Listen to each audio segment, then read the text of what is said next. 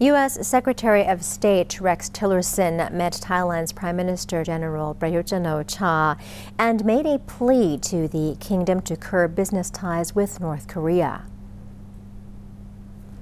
Foreign Minister Dom Paramatwinai emphasized that Thailand would support the UN resolution on new sanctions against North Korea over its missile tests, as the U.S.'s top priority has been urging Southeast Asian countries to cut funding streams aiding North Korea.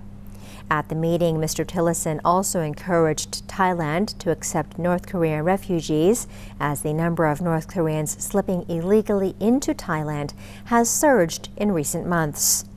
The foreign minister said that the matters of human rights, trade and investment between the two countries were also discussed.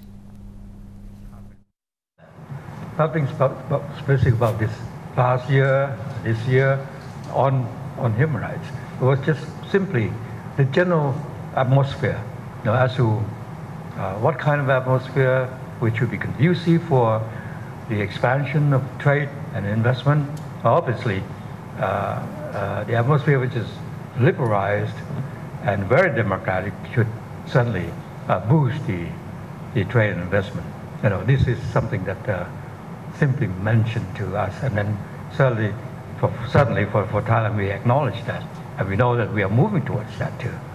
With our roadmap, the same phase of roadmap at the moment, and there is the work on the organic law. 10 of them required, but the first 4 are being completed. One on the election commission, one on the political parties, another on the member of the House, and the 4th one was on the upper house. So this certainly is the platform where we all stand in terms of a roadmap, in terms of our efforts towards democratization of the country. So this is part of the issue of the information we should share to him.